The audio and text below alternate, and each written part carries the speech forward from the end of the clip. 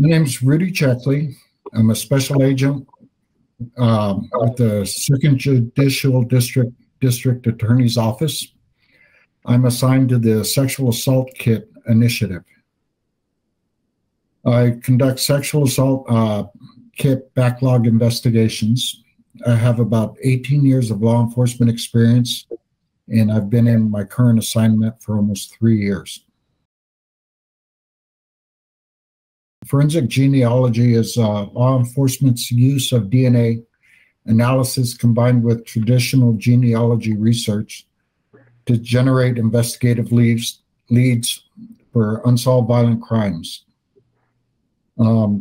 Keep in mind, these investigations aren't simple by any means. There's still a lot of work to be done. For example, we're given a case and the investigative leads have been exhausted. There's no further leads to follow up on. We have vague offender information, or it's an unknown offender, maybe vague vehicle information, nothing really identifying, no fingerprints, etc. And we've uploaded the DNA samples from the SANE kit into the CODIS, the combined DNA index system, and the New Mexico DNA identification system, and there's no hit or match. At that point, we've exhausted all investigative leads.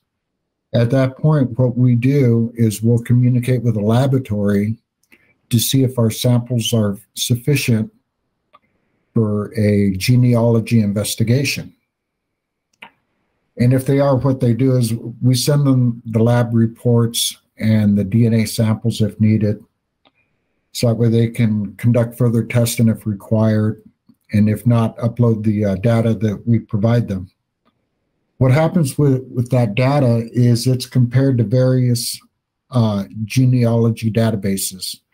And these samples come from just normal commercial genealogy sites, such as Family Tree, Ancestry, things like that.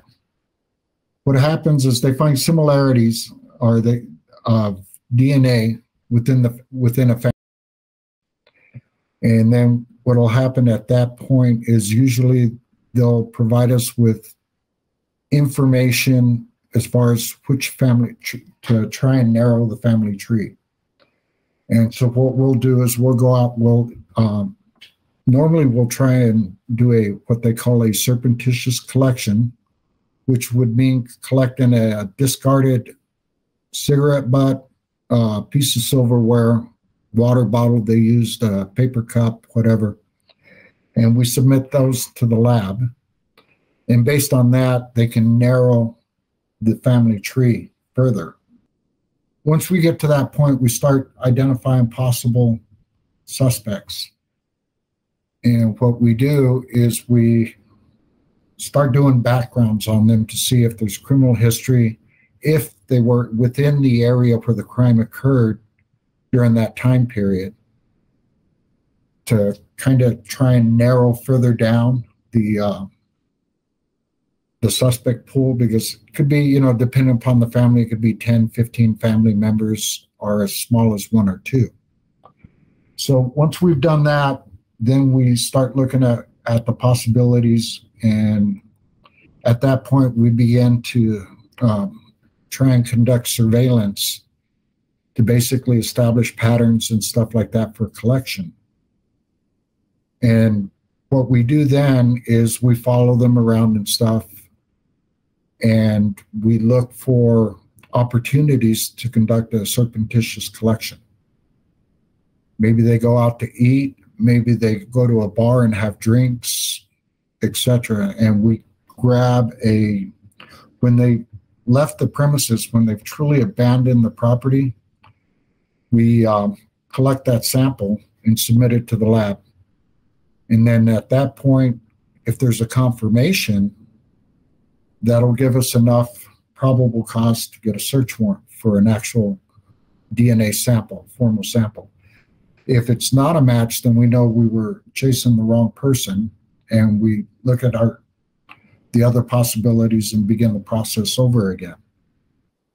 Right now, we currently have about 15 cases that are in various stages of investigation, from initial to some going into the prosecution phase at this point.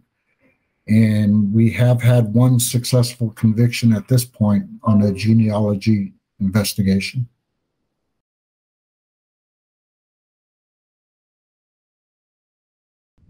Wow, that's a good question. I was thinking about it. I started in 1982 in law enforcement. And just to show you how much it's evolved, back then you needed eyewitnesses, you needed fingerprints. If you could, recover the weapon that was used to compare marks and stuff like that. With genealogy, we have the ability to take an unknown sample and start developing an investigative lead. It's still a very new science, or I won't say a very new science, but for law enforcement, it's still fairly new. Our office was the first office to successfully have a genealogy investigation, which resulted in a guilty plea. It's just an incredible investigative tool, because there was a point where you'd hidden a dead end. For example, you upload the samples and there's nothing in CODIS or the New Mexico DNA database. That would be it. But with genealogy, we're able to still continue and attempt to do an investigation by identifying family tree and starting to narrow it down that way. So it's just an incredible investigative tool to be able to use. There's many cases that would never have been solved if it wasn't used for use of genealogy.